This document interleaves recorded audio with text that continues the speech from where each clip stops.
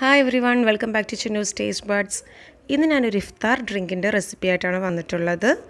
അപ്പോൾ അതിനുവേണ്ട ഇൻഗ്രീഡിയൻസ് എന്തെല്ലാമാണെന്ന് നോക്കാം. ഞാനിവിടെ ഒരു ചിങ്ങമ്പഴം ചെറുതായി അരിഞ്ഞതാണ് എടുത്തിട്ടുള്ളത്.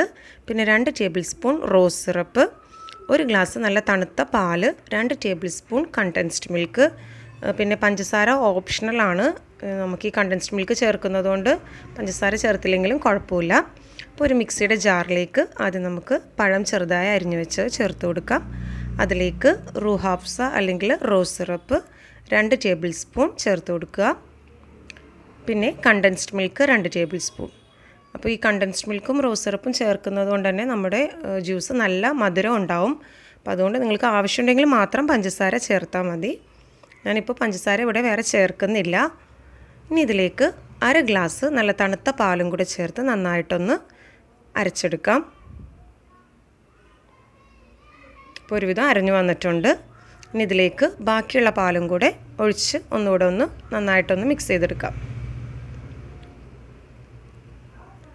പിന്നെ ഇവിടെ ഞാൻ സബ്ജ സീഡ്സ്, അതായത് കറുത്ത കസേഴ്സ്, ഒരു ടേബിൾ സ്പൂൺ കറുത്ത കസേഴ്സ് ഒരു ബൗളിൽ 1/2 കപ്പ് വെള്ളവും ചേർത്ത് നന്നായിട്ടൊന്ന് സോക്ക് ചെയ്തെടുക്കുക. പെട്ടെന്ന് തന്നെ സോക്കായി കിട്ടും. ഇത് നമ്മൾ ജ്യൂസ് അടിക്കുന്ന നേരം കൊണ്ട് തന്നെ ഇത് സോക്ക് ചെയ്ത് വരും.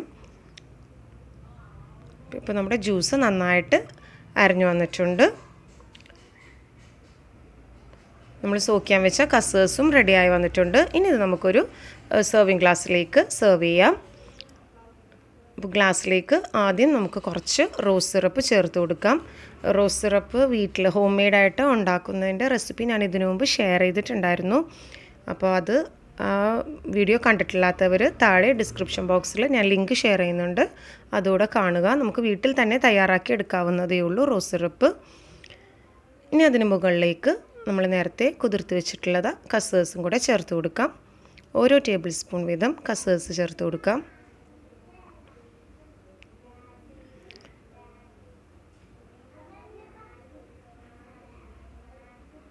ഈ ചൂട് സമയത്തൊക്കെ നല്ലൊരു ഡ്രിങ്കാണിത്. ചൂടും പിന്നെ ഇഫ്താറിൻ്റെ സമയവും കൂടിയാണ്. അപ്പോൾ ഇപ്പോൾ നന്നായിട്ട് ശരീരം തണുക്കാൻ വേണ്ടി നല്ലൊരു ജ്യൂസാണ്.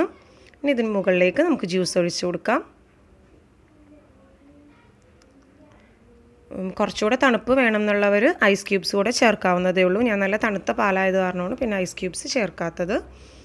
ഇനി ഇതിന് മുകളിലേക്ക് കുറച്ചുകൂടെ നമുക്ക് റോസ് സിറപ്പും കസേഴ്സ് കുതിർത്ത് വെച്ചും കുറച്ചുകൂടെ ഇതിലേക്ക് ചേർത്ത് കൊടുക്കാം.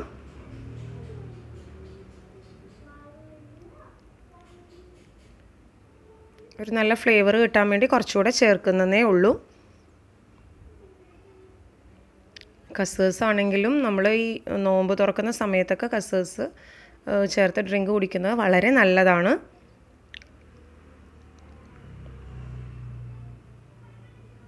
വളരെ പെട്ടെന്ന് തന്നെ തയ്യാറാക്കിയെടുക്കാവുന്ന ഒരു ഐറ്റമാണ്.